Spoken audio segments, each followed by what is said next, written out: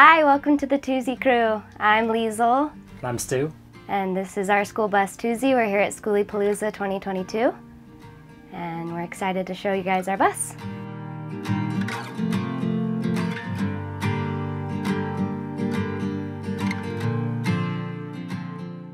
My husband and I, we love to cook. So building a big kitchen was really important to us. We wanted to have it be really functional, to feel like you're not trapped inside of a small area, because people in schoolie life, they think, oh, why would you want to live inside of a school bus? You know, you feel so enclosed. So we wanted to make sure we had a big galley kitchen area. We built a lot of cupboards and have a lot of fun drawers for lots of storage. Snack drawer is my favorite drawer of the whole house, definitely. We found this awesome stove.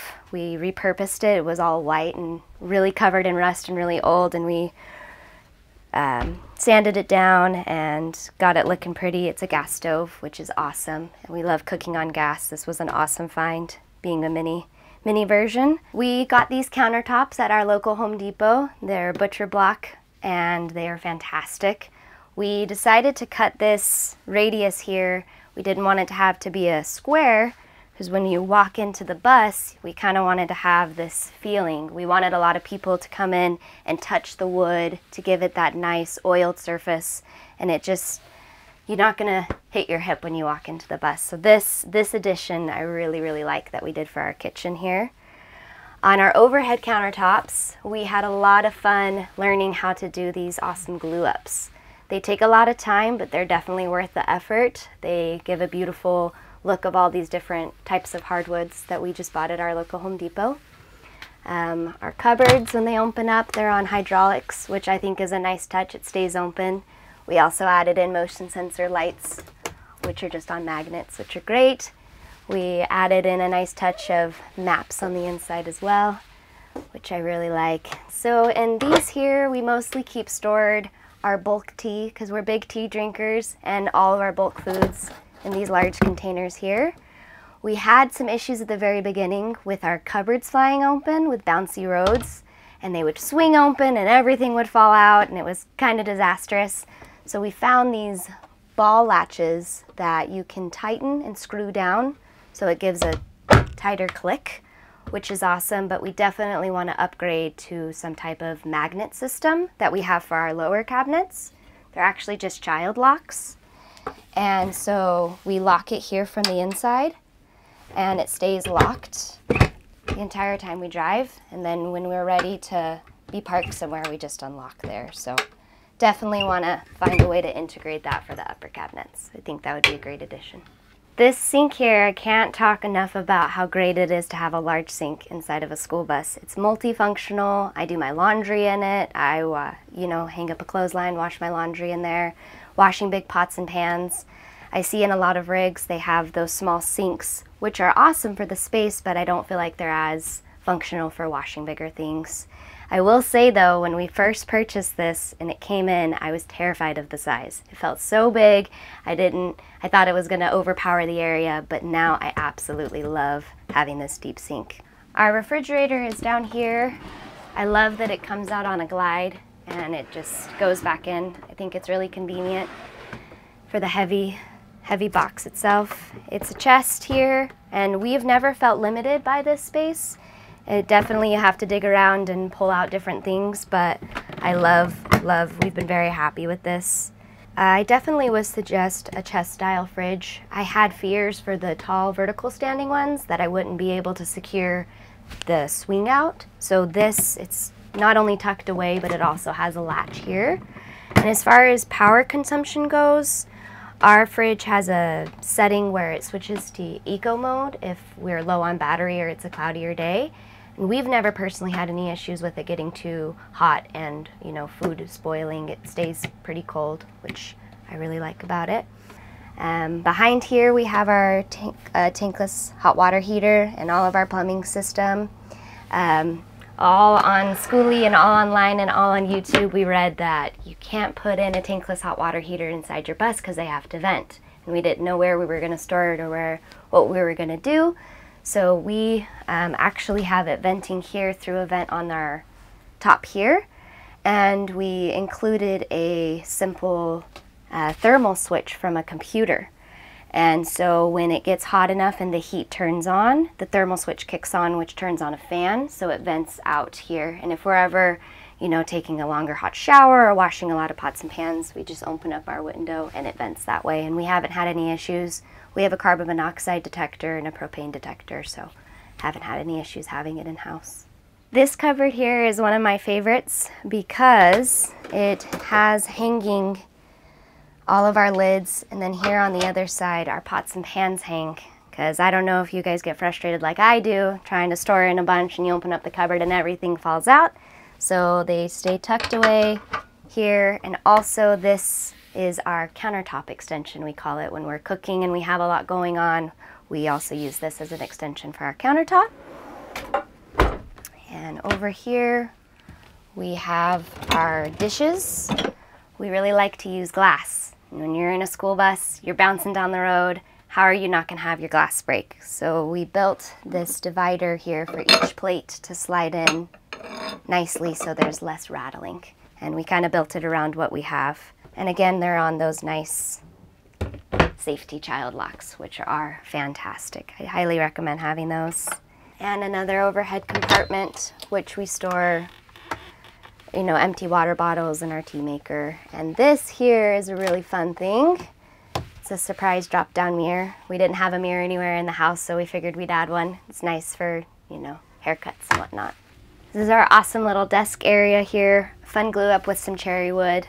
We also did this glue up here down the drawers, which I really love. Keeps all of our papers organized. And it also hides our awesome homemade composting toilet.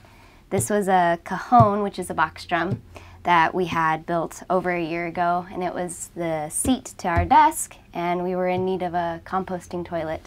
So we just built on and added in a toilet there. We have a sawdust on the side here in that drawer, which is great. It tucks in and hides away. So this is our little shower area over here. There's not a shower curtain that goes with it because we were really adamant on not building any walls in our bus. It was really important to have all of our windows open for that 360 panoramic view. We definitely are views junkies, so we like to have that natural light come in that natural space. But with that, we needed still some way to clean our bodies, so we have a multifunctional shower here. This is a trap door in the floor that lifts up, and we inlaid in a sink that we bought, and so you can wash your hair, wash off your feet from you're standing from the beach, do a little bird bath, or if we're parked somewhere where we don't have any neighbors, we just drop down the window here, and we have a hook that goes to the outside, so we take outdoor showers most of the time, which is awesome. Has an awesome hot water and cold water, which is great. And this here is our sneaky little medicine cabinet behind a picture frame. It's hidden away, which is really great. So this area of the bus had a large transformation. It used to be boxed in, and that's where all of the first aid kit and emergency stuff was. So we tore it all out, turned it into an open shelf area, which I'm very happy we did. Back here hosts what we call the brain of the bus, all of the fuses, everything, and it used to lie here, but we painstakingly rewired and moved everything over here, so it's more out of the way, which is great. And we added some cork onto it to add a little bit of our personalities into the bus, to show our photography and home photos. And same thing on the shelves here. We really like these curved corners, so that was really a fun touch to do. Books. We really got into using copper as shelf bars, which was really a fun project to do. So we just went to Home Depot and purchased a bunch of copper to give it that nice antique, you know, worn kind of look. So we have those touches all along the bus as well. And another cork board over here for, you know, fun mementos and stuff from trips.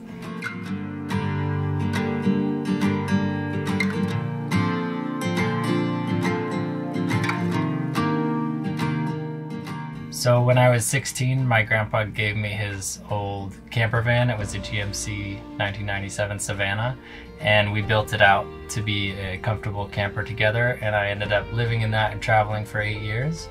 And then I lived in a backpack for 4 years after that, just cooking on a jet boil and sleeping in a tent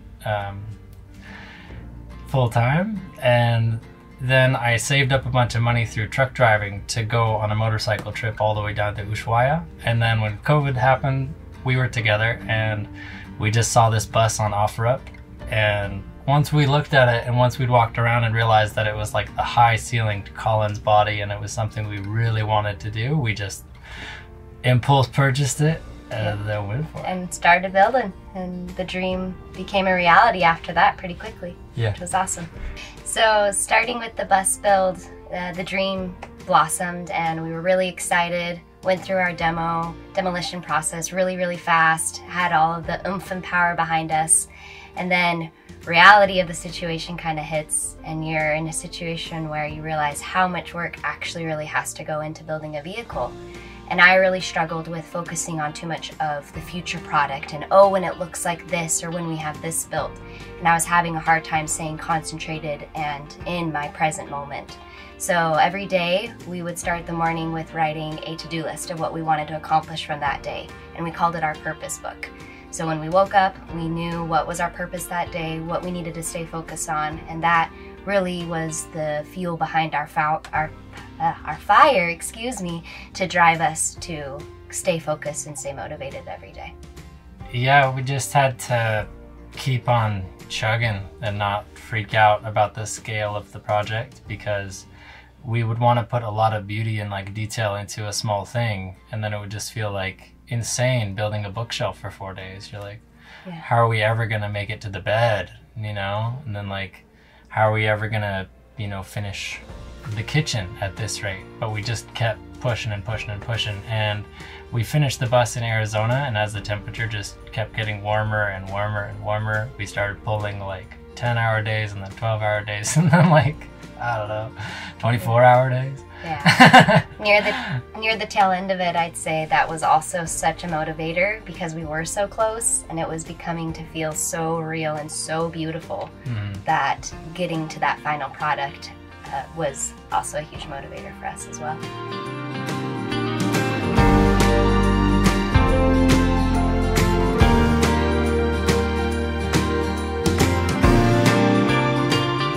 Alright, so these are our bookshelves. They're secured to the steel ribs of the roof with these maple L-bar things. They've got like a countersunk self-tapping screw on the front that just goes in at like the perfect angle. So on that one we support hundreds of pounds. Like, I'm serious, it's 100 pounds of clothes and then there's a ton of books up there, so they're really sturdy. And this is a 3/4 inch that's just resting here on the wall. We've got a 12-volt Edison bulb that's like wicked bright for a 12-volt light, you know? And it's set into a carved sunflower out of walnut. Yeah, we cut the walnut and the maple of different lengths to create this pattern, and then we cut it in half long ways and book match them. So we have 2 identical patterns for both.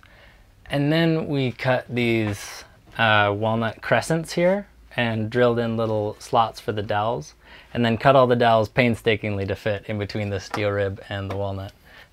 We stripped the bus down to sheet metal on the ceiling and floor, and then we did a rust converter and then many coats of oil-based primer and paint. And then we got a closed cell spray foam kit we got in our hazmat suits, and we just sprayed this place down for several days.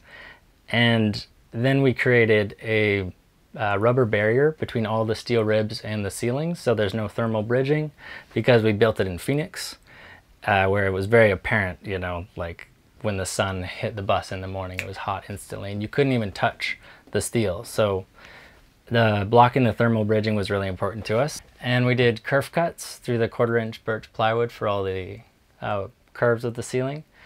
We did cut, I think, every 1/4 inch across 12 panels, which takes a lot of time. And then once you got it, it's like the scariest thing ever, just crackling it into place. But if you're worried about kerf cuts, just do more of them and do them deeper and you'll be fine. And Our floor is also birch. It's made of 1/2-inch birch plywood that we ripped into 6-inch wide strips, and then on a miter gauge we cut 60-degree angles on both sides, which form hexagons and like the flower pattern and the 3D cube pattern, and they're all glued down to another 1/2 inch of subfloor with 1 inch of insulation underneath that. Also in our ceiling we did these LED puck lights. We've got 8 of them in the ceiling and 2 of them in the kitchen and then 2 in the rear. And when they're all lit up at night, it's really beautiful and like evenly lit. We've got a max fan in the ceiling here, and we went with the thermostat fan, but we've never actually used it, and we opted not to get the controller because it's really easy to just flick on and off to control the temperature in here. And here's our wood stove. We ordered this Hobbit stove from Salamander Stoves in England, and they had to write up a special invoice and ship it to us, and I had to deal with customs to get it here because they're very rare and they don't have a distributor in the States, but they're very happy to do business with you if you want one shipped to you. And it was $1,200 for the stove and the chimney and shipping and taxes, which is quite reasonable, I'd say, because it's a really amazing stove. Yeah, so the stove came with this chimney kit. It came with 2 sections of triple wall and 2 sections of single wall that were for canal boats. But on Salamander's website, you can choose between like a van kit or a bus kit or a canal boat kit or a tiny house kit with back exit or a top exit. And this stove fits 9 to 10-inch logs, which I know is longer than the dwarf or the mini, than the cubic mini. So you can fit in really pretty hunkin' logs that will burn for hours. And the air intake is this wheel down here. It's very nice. The door has this little lip that sticks out, so it's actually a very tight seal. And the air that's let in through the bottom is brought into the firebox through a bunch of like weirdly shaped cast iron wall pieces that we take out when we're driving. And then the gas that comes out of the combustion chamber goes into a secondary burn chamber where it burns off all the gas. So then when you're burning hot, there's no smoke coming out of the chimney and it doesn't get all over your roof, which is another nice thing. So for the hearth, we wanted to raise up the wood stove off the ground, of course, because it's tiny. It would feel kind of weird being down at our feet, and we wanted to have wood storage. So we built this super sturdy wood frame that we bolted into the floor, which had arches here to support a 3/4 inch board and then a 1/2 inch hardy board that we also put on the walls in the back. And we took those dimensions and then drew it out on our table and then cut all the tile to fit, so that when we brought it in here we wouldn't have to deal with any funky angles while the grout was wet. Not the grout, the mortar was wet. And we got the tiles from like mexicantile.com or something, where they have this huge selection of beautiful hand-painted tile. So we went through like mostly white and blue options. Some of them were like crazy busy and we were afraid of like overwhelming the space, so we got these on a different site, these terracotta, and then decided to just go with one belt of painted tile, and these ones are kind of a bigger pattern. We bought this piece of sandstone at a landscape supply store in Phoenix. It was actually a big old flagstone. It was like 3 feet by 3 feet for 20 bucks, and got diamond blades on angle grinders and put on masks and headphones and just jammed out and just had the best time. It's super fun carving sandstone because it's like as soft as soap. And we still have a ton. I think we want to make some other stuff with it. And they warm up really well. When the stove gets up to like 500 degrees, you can just like, yeah, get cozy by this stuff. And it holds the heat for hours after the fire's out too. So in the back of the bus here, we have our bed lifted out of the way above this one 8-foot couch and another 5-foot couch. Underneath each couch there's 2 tanks. So altogether we have 150 gallons of freshwater storage underneath both couches, and they're all linked together with the PVC pipe, which is the lowest point sunk into the floor. So they all fill and drain at the same rate. And over here we've got closet space and also access to the water tank drain down there. And that right now is kind of like summer clothes because it's winter in Arizona, but we need kind of t-shirts and sweaters at the same time. And this is our main closet.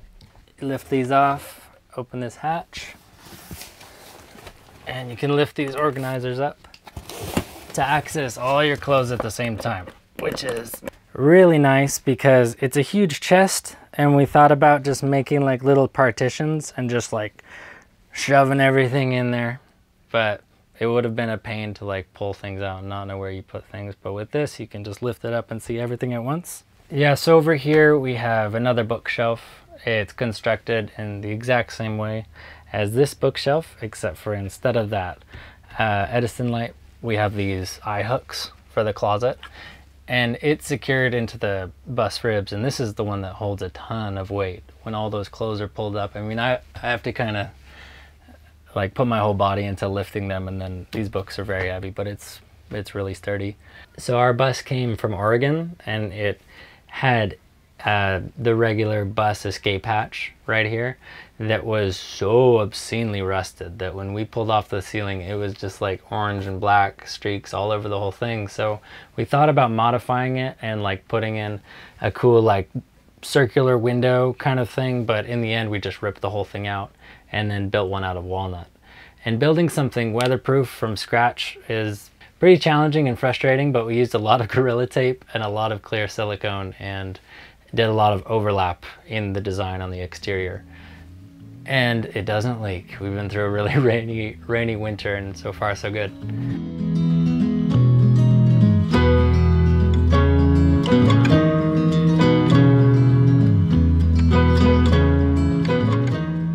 This space really just became, goodness gracious, something to be super proud of, because it did involve, goodness gracious, so much work. And so when we're laying in bed at night, or we wake up first thing in the morning, and I can touch my kitchen cabinets and open them up and remember all the hard work we went through to build that, it really empowers a part of my heart and reminds me that I am strong and I am capable. And if you have a dream, no matter how crazy it feels, you can actually accomplish stuff when you put your mind to it. And yeah, I love looking at different projects and remembering, oh, remember when it was 115 degrees outside and we were out there sweating and chopping wood and putting this together, and now we have this beautiful art piece to look at and feel really accomplished about. So we want to live in the bus for several years to come, traveling around the country and Canada to different farms and learning as much as we can about market gardening, because our dream is to buy a piece of property, maybe in Oregon, somewhere nice and green, maybe a valley or a mountainside, and turn it into a market garden homestead. And having the bus makes us, makes us capable of traveling across the country and living on site and like seeing what other people are up to and educating ourselves while being in the comfort of our own home, and then coming back to our property where we could also live on the bus while we're building our next house and setting up our farm. Yeah.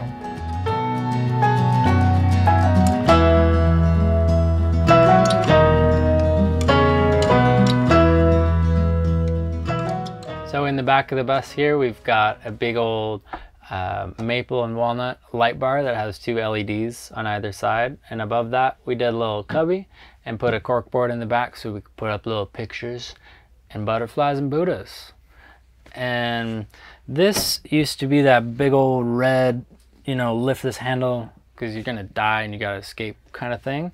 But I chopped it right here and did a little welding and turned it around where you can just slip a bolt and nut right here and lock it, because I looked at some lock sets that Skoolie builders use where you can like unlock it and lock it from the outside, but didn't really seem worth it. I also didn't want anyone breaking in to a poorly installed or cheap lock on the outside, so this is a nice and easy solution. This right here is our butterfly table. We wanted to have a table that folded out to accommodate 4 people, maybe 5 if you have like a chair right here, and also not stick past this window, like not block any of this window, and it couldn't be any wider than this. And those were our design constraints when we made this table of 6 hinges, and it pulls up like this. There you go. Those fold out, little arms, and on the top we did a map of Colorado with resin poured over it. We built a pulley bed in the back here so that we could access our back door, also like load in big things if we wanted to help people move or just kind of maximize our seating area. So then when you have friends over, you don't have to like have them sitting on your bed and whatnot. This feels like a whole different room when we lift the bed up in the morning. You also don't have to make your bed. You can just kind of chuck everything on there and crank it out of the way and not think about it, which was really nice. So we made the frame out of maple and walnut, and on the bottom is oak plywood that we drilled a crazy dot art mandala into the bottom of. The whole thing's held up by these cam cleats right here, which have a 900-pound capacity on each. And this is thick paracord. We tried to do it with normal paracord and it slipped and crashed down. It was terrifying. Yeah. And so it goes from these cam cleats to these cheek butts, which are like horizontal pulleys. And then there is a series of 8 other pulleys. And with pulleys, when you go up and down, you gain mechanical advantage. And so we're not actually lifting like a 250-pound bed. It feels much easier to do. So yeah, let's drop it.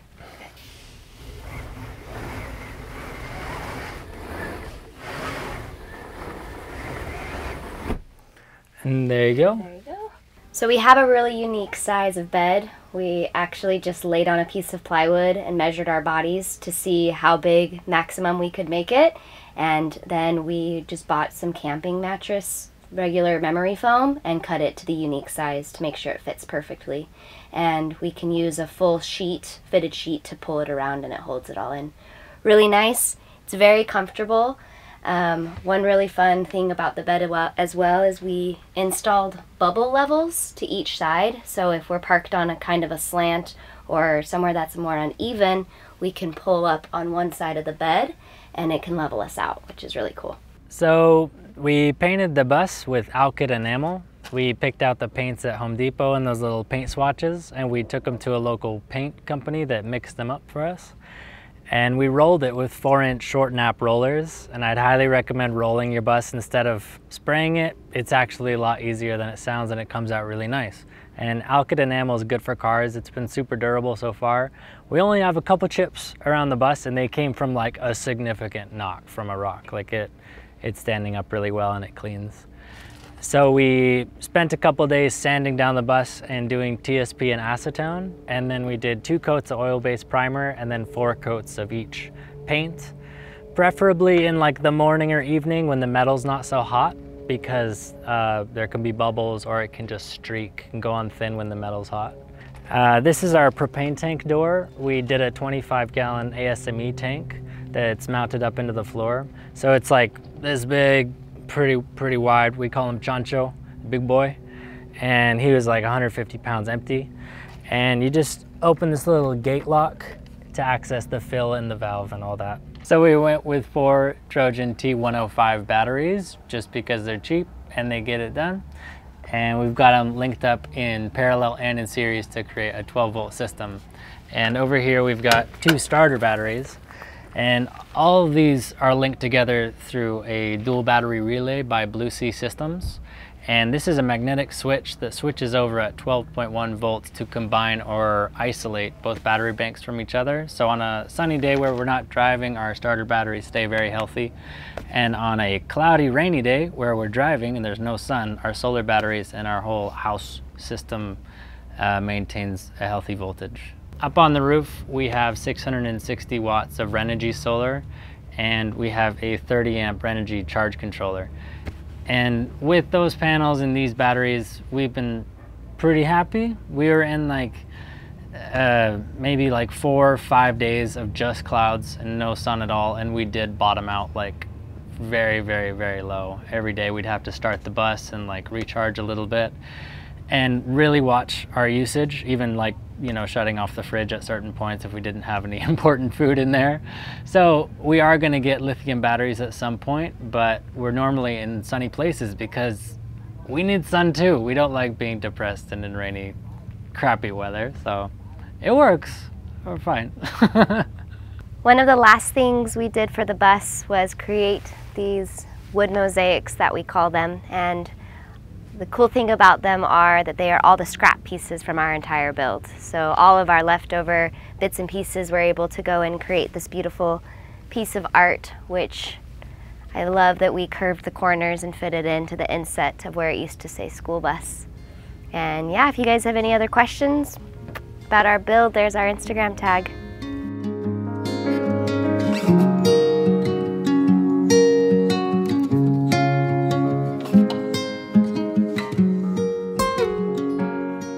The jump to move to Skoolie life involves a lot of fear. Fear of, am I gonna fit in with the lifestyle? Is it gonna fulfill me? Am I gonna feel like I have purpose still in my life through living in a school bus and traveling every day? Those were a lot of questions that came up for me personally. But what I've learned is about the jump, when you're there, you get to find new creative things about yourself and your personality. You meet tons of people that have unique homes, and you meet these wonderful people through this lifestyle that took that jump and that leap to see if it fits for them. And also it takes you out of the everyday 9 to 5, I come home to the same apartment that looks the same as my next door neighbors, and you feel like you're living life just in a different scenario, or the same scenario but in a different way. You get to feel unique, I guess, and special. I definitely would say don't feel limited by the idea of living in a small space, because it actually forces you to be outdoors more, forces you to be involved in your surroundings more, and it also, since you can customize it however you need to customize it for yourself, you can really feel comfortable in a small space, which is great. Thank you guys for watching. We're slowbus_fasthouse on Instagram, and if you want any custom wood mosaic for the front or back of your van or bus, we're gonna start making those. And keep in touch with us on Instagram if you have any questions about how we do what we do. We are also going to start working on building custom teardrop trailers and also gypsy caravans. That's what we're really interested in for our future work, because we enjoyed creating this so much. That company name is Tight Grain. If you'd like to check us out, we'll get started on there. And yeah, thanks so much for watching.